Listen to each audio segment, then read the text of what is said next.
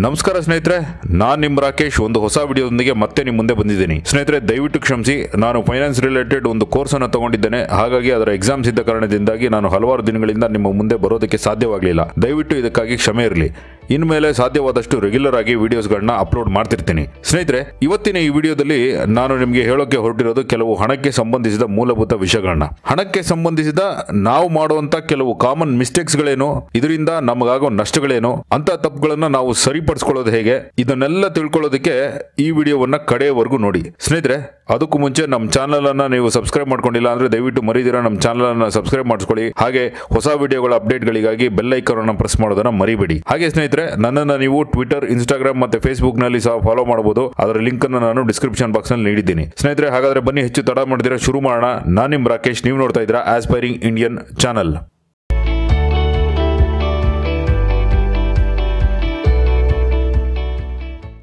ಸ್ನೇಹಿತರೆ, ನಾವು ಎಷ್ಟೇ ಶ್ರೀಮಂತರಾಗಿದ್ರೂ ಹಣವನ್ನು ನಿಭಾಯಿಸೋದಕ್ಕೆ ಬಂದಿಲ್ಲ ಅಂದ್ರೆ ರಾತ್ರಿ ಮಲಗಿ ಬೆಳಿಗ್ಗೆ ಎದ್ದೇಳೋದ್ರೊಳಗೆ ನಾವು ಬೀದಿಗೆ ಬರೋ ಎಲ್ಲಾ ಸಾಧ್ಯತೆಗಳು ಇರುತ್ತೆ. ಈ ನಿಯಮ ಅಮೆರಿಕದ ಮೈಕಲ್ ಜಾಕ್ಸನ್ ಇಂದ ಹಿಡಿದು ಭಾರತದ ವಿಜಯ್ ಮಲ್ಯವರೆಗೂ ಎಲ್ಲರಿಗೂ ಅನ್ವಯಿಸುತ್ತೆ. ಹಾಗಾಗಿ ಸ್ನೇಹಿತರೆ, ನಾವು ಹಣದ ವಿಚಾರದಲ್ಲಿ ಮಾಡುವಂತ ತಪ್ಪುಗಳು ಹಾಗೂ ಅದನ್ನು ತಡೆಗಟ್ಟಲು ಇರುವ ರೀತಿಯನ್ನು ತಿಳಿದುಕೊಳ್ಳುವುದು ಬಹಳ ಅವಶ್ಯಕ. ಈ ವಿಷಯಗಳನ್ನ ನಾವು ಎಷ್ಟು ಬೇಗ ತಿಳಿದುಕೊಂಡು ನಾವು ಮಾಡುವಂತ ತಪ್ಪುಗಳನ್ನ ಎಷ್ಟು ಬೇಗ ತಿದ್ದುಕೊಳ್ತೀವೋ ಅಷ್ಟು ನಮಗೆ ಒಳ್ಳೆಯದು.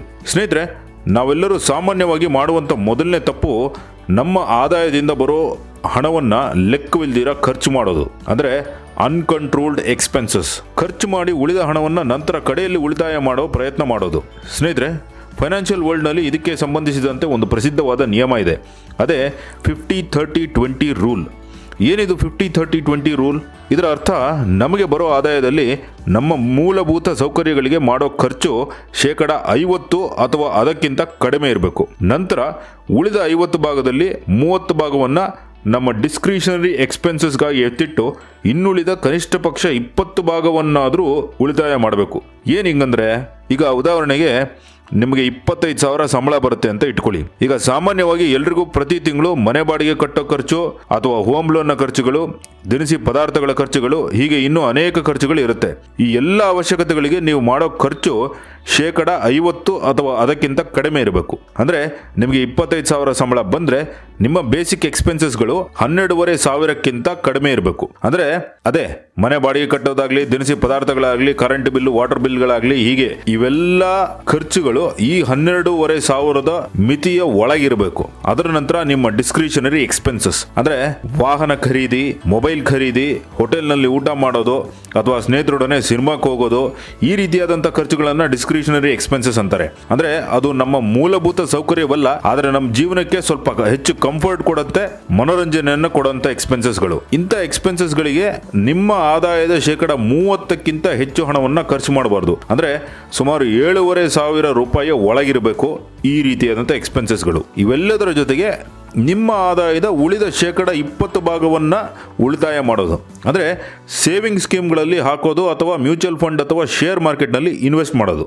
ಇದು ಈ 50-30-20 ರೂಲ್ನ ಮೂಲ ಅರ್ಥ. ಸ್ನೇಹಿತರೆ, ಆದರೆ ಇದಕ್ಕೆ ಕೆಲವು ಮಿತಿಗಳಿದೆ. ಈಗ ನಿಮ್ಮ ಆದಾಯ ಹೆಚ್ಚಿದ್ರೆ, ಅಂದ್ರೆ ಸುಮಾರು 75,000 ಅಥವಾ ಅದಕ್ಕಿಂತ ಮೇಲಿದ್ರೆ ನೀವು ಬರೀ 20% ಅಲ್ಲ, ಕನಿಷ್ಠ ಪಕ್ಷ 25-30% ವರೆಗೂ ಉಳಿತಾಯ ಮಾಡಬಹುದು. ಹಾಗಾಗಿ ನಿಮ್ಮ ಆದಾಯ ಹೆಚ್ಚಾದಂತೆ ನಿಮ್ಮ ಖರ್ಚುಗಳೇನೋ ಹೆಚ್ಚಾಗುತ್ತೆ, ಆದ್ರೆ ಅದಕ್ಕಿಂತ ಮೊದಲು ನಿಮ್ಮ ಸೇವಿಂಗ್ಸ್ಗಳು ಹೆಚ್ಚಾಗಬೇಕು.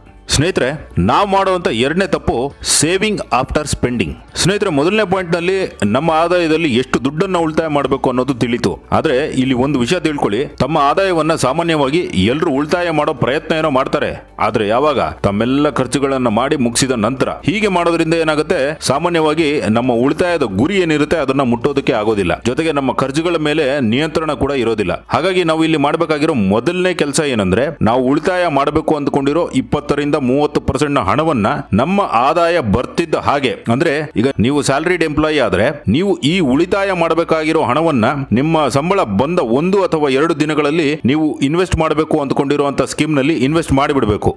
ಅಂದ್ರೆ ನಿಮ್ಮ ಖರ್ಚುಗಳು ಶುರುವಾಗುವ ಮುನ್ನವೇ ಈ ಉಳಿತಾಯವನ್ನ ಮಾಡಬೇಕು.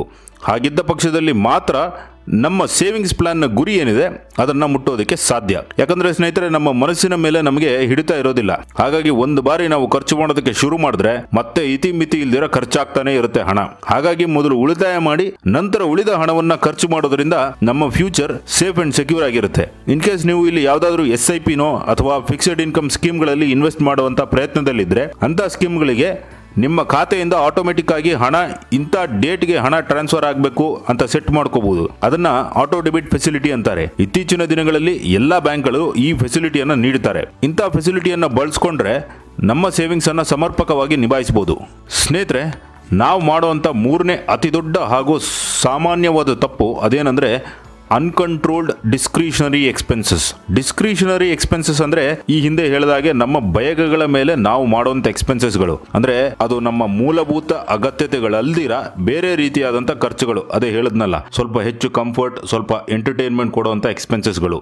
ಉದಾಹರಣೆಗೆ ಕಾರ್, ಬೈಕ್, ದುಬಾರಿ ಮೊಬೈಲ್ ಫೋನ್, ದುಬಾರಿ laptop, holiday trips, restaurant expenses, ದುಬಾರಿ ಆದಂತ ಬ್ರಾಂಡೆಡ್ ಬಟ್ಟೆಗಳು, ಹೀಗೆ ಇವೆಲ್ಲ ಡಿಸ್ಕ್ರಿಷನರಿ ಎಕ್ಸ್ಪೆನ್ಸಸ್ ಕ್ಯಾಟಗರಿಗೆ ಸೇರ್ತವೆ. ಸ್ನೇಹಿತರೆ, ಇಲ್ಲಿ ಇವನ್ನೆಲ್ಲ ಮಾಡಬಾರ್ದು ಅಂತ ನಾನು ಹೇಳ್ತಿಲ್ಲ. ಈ ಎಕ್ಸ್ಪೆನ್ಸಸ್ಗಳು ಇರುತ್ತೆ, ಆದ್ರೆ ಅದು ನಿಮ್ಮ ಮಿತಿಯಲ್ಲಿರಬೇಕು. ಉದಾಹರಣೆಗೆ ನೀವು ಫ್ರೆಂಡ್ಸ್ ಜೊತೆ ಸೇರಿ ರೆಸ್ಟೋರೆಂಟ್ ನಲ್ಲಿ ಪಾರ್ಟಿ ಮಾಡಬೇಕು ಅಂದ್ರೆ ಅದರ ಎಕ್ಸ್ಪೆನ್ಸಸ್ ಲಿಮಿಟ್ ಅನ್ನ ನೀವು ಮುಂಚೆ ನಿರ್ಧಾರ ಮಾಡಿದ್ರೆ ಆ ಲಿಮಿಟ್ ಗಿಂತ ಹೆಚ್ಚು ಹಣ ವೇಸ್ಟ್ ಆಗೋದನ್ನ ತಡೆಗಟ್ಟಬಹುದು. ಆದ್ರೆ ಇಲ್ಲಿ ಮತ್ತೊಂದು ವಿಚಾರ ಗಮನಿಸಬೇಕು. ಅದೇನಂದ್ರೆ ಇಂತಹ ಎಕ್ಸ್ಪೆನ್ಸಸ್ಗಳಿಗೆ ನಿಮ್ಮ ಸೇವಿಂಗ್ಸ್ಗೆ ಅಂತ ಇಟ್ಟುಕೊಂಡಿರೋ ಹಣವನ್ನ ಯಾವುದೇ ಕಾರಣಕ್ಕೂ ಬಳಸಬಾರದು. ಅಂತ ಪ್ರಮೇಯ ಬಂದ್ರೆ ನೀವು ಆ ಎಕ್ಸ್ಪೆನ್ಸಸ್ ಅನ್ನ ಅವಾಯ್ಡ್ ಮಾಡೋದು ಒಳ್ಳೆಯದು. ಇಲ್ಲಿ ಇದಲ್ದಿರ ನಾವು ಮಾಡೋ ಅತಿ ದೊಡ್ಡ ಸಮಸ್ಯೆ ಅಂದ್ರೆ ಈ ಕಾರ್, ಬೈಕ್ ಇಂಥವುಗಳನ್ನ ಲೋನ್ ನಲ್ಲಿ ಖರೀದಿ ಮಾಡೋದು. ಕಾರ್ ಮತ್ತೆ ಬೈಕ್ ಅನ್ನ ಖರೀದಿ ಮಾಡೋದು ತಪ್ಪು ಅಂತ ಹೇಳ್ತಿಲ್ಲ, ಆದ್ರೆ ಅದನ್ನ ಸಾಲ ಮಾಡಿ ಖರೀದಿ ಮಾಡೋದು ಒಳ್ಳೆ ನಿರ್ಧಾರವಲ್ಲ.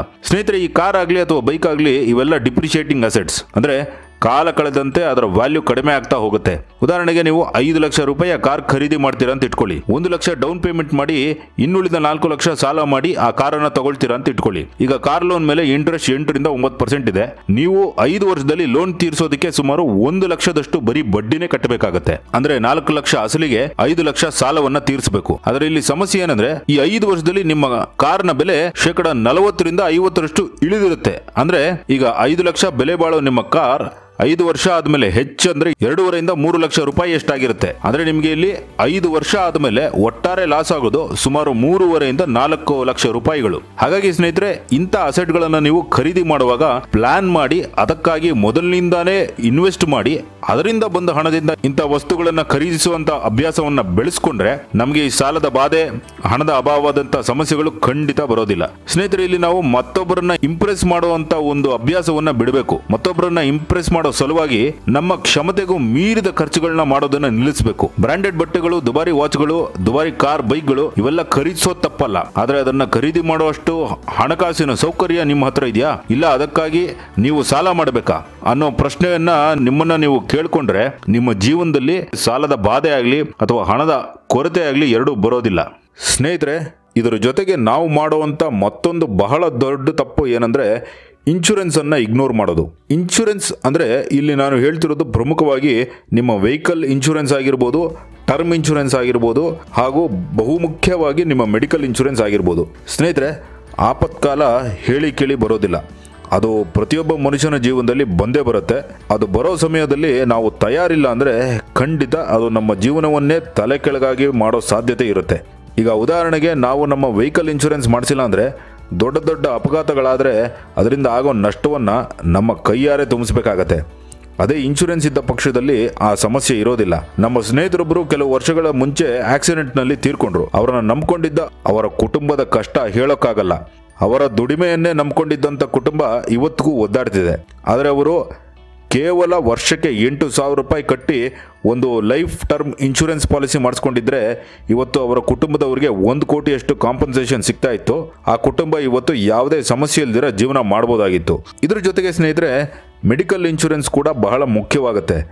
ನಮ್ಮ ಸ್ನೇಹಿತರೊಬ್ರು ಕಳೆದ ವರ್ಷ ಡೆಂಗ್ಯೂ ಬಂದಿತ್ತು ಅಂತ ಹೇಳಿ ಹಾಸ್ಪಿಟಲ್ಗೆ ಅಡ್ಮಿಟ್ ಆಗಿದ್ರು. ಅವರ ಆರೋಗ್ಯ ತೀರಾ ಹದಗೆಟ್ಟಿದ್ರಿಂದ 1 ವಾರದವರೆಗೆ ಹಾಸ್ಪಿಟಲ್ ನಲ್ಲಿ ಅವರು ಅಡ್ಮಿಟ್ ಆಗ್ಬೇಕಾಗಿ ಬಂತು. ಕಡೆಗೆ ಹಾಸ್ಪಿಟಲ್ ಬಿಲ್ ನೋಡಿ ಮತ್ತೆ ಅಡ್ಮಿಟ್ ಆಗೋ ಪರಿಸ್ಥಿತಿ ಬಂದಿತ್ತು ನೋಡಿ. ಯಾಕಂದ್ರೆ ಬರೀ ಡೆಂಗ್ಯೂ ಜ್ವರ ಅಂತ ಅಡ್ಮಿಟ್ ಆಗಿದ್ದ ಅವರಿಗೆ ಬರೋಬ್ಬರಿ 3.5 ಲಕ್ಷ ಬಿಲ್ ನೀಡಿತ್ತು ಆಸ್ಪತ್ರೆ. ಮೆಡಿಕಲ್ ಇನ್ಶೂರೆನ್ಸ್ ಇಲ್ದಿರೋ ಕಾರಣದಿಂದ ಅಷ್ಟು ದುಡ್ಡನ್ನ ಅವರು ಕೈಯಿಂದಾನೇ ಕಟ್ಟಬೇಕಾಯ್ತು. ಇಂತಹ ಸಂದರ್ಭದಲ್ಲಿ ನಮ್ಮ ಬಳಿ ಮೆಡಿಕಲ್ ಇನ್ಶೂರೆನ್ಸ್ ಇದ್ರೆ ಯಾವುದೇ ಚಿಂತೆ ಇಲ್ದಿರ, ದುಡ್ಡು ಕಟ್ಟೋ ಭಯ ಇಲ್ದಿರ ನೆಮ್ಮದಿಯಾಗಿ ಟ್ರೀಟ್ಮೆಂಟ್ ಅನ್ನ ತಗೊಂಡು ಹೊರಗಡೆ ಬರಬಹುದು. ಡೆಂಗ್ಯೂ ಏನೋ ಚಿಕ್ಕ ಜ್ವರ, ಆದರೆ ಕೆಲವು ಮಾರಣಾಂತಿಕ ಕಾಯಿಲೆಗಳು ಬಂದ್ರೆ ಲಕ್ಷಗಟ್ಟಲೆ ಹಣ ಖರ್ಚಾಗುತ್ತೆ. ಹಾಗಾಗಿ ಸ್ನೇಹಿತರೆ, ಈ 3 ಇನ್ಶೂರೆನ್ಸ್ ಗಳನ್ನ ನಾವು ಯಾವುದೇ ಕಾರಣಕ್ಕೂ ಸಹ ಇಗ್ನೋರ್ ಮಾಡೋ ಹಾಗೇ ಇಲ್ಲ. ಸ್ನೇಹಿತರೆ, ಹಣಕಾಸಿನ ವಿಷಯದಲ್ಲಿ ನಾವು ಮಾಡುವಂತ 4 ದೊಡ್ಡ ತಪ್ಪುಗಳು ಇವೇನೆ. ಇವನ್ನ ನಾವು ಮನಸ್ಸಿನಲ್ಲಿ ಇಟ್ಕೊಂಡು ನಮ್ಮ ಫೈನಾನ್ಷಿಯಲ್ ಪ್ಲಾನ್ ಅನ್ನು ಮಾಡಿದ್ರೆ ಖಂಡಿತವಾಗಿ ನಮ್ಮ ಜೀವನದಲ್ಲಿ ಹಣಕಾಸಿನ ಸಮಸ್ಯೆಗಳು ನಮ್ಮ ಹಿಡಿತದಲ್ಲಿರುತ್ತೆ. ಸ್ನೇಹಿತರೆ, ನನ್ನ ಈ ವಿಡಿಯೋ ನಿಮಗೆ ಹಿಡಿಸಿದ್ರೆ ದಯವಿಟ್ಟು ಇದನ್ನ ಲೈಕ್ ಮಾಡಿ, ನಿಮ್ಮ ಫ್ರೆಂಡ್ಸ್ ಅಂಡ್ ಫ್ಯಾಮಿಲಿ ಮೆಂಬರ್ಸ್ ಒಂದಿಗೆ ಶೇರ್ ಮಾಡಿ. ಹಾಗೆ ನಿಮ್ಮ ಅನಿಸಿಕೆ ಅಭಿಪ್ರಾಯ ಏನೇ ಇದ್ರು ಅದನ್ನ ದಯವಿಟ್ಟು ಮರಿದಿರ ಕಮೆಂಟ್ ಬಾಕ್ಸ್ ನಲ್ಲಿ ಹಾಕಿ.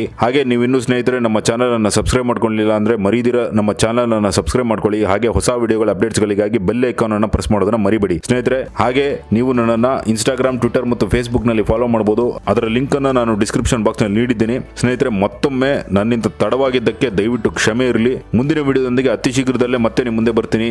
ಜೈ ಹಿಂದ್, ಜೈ ಕರ್ನಾಟಕ.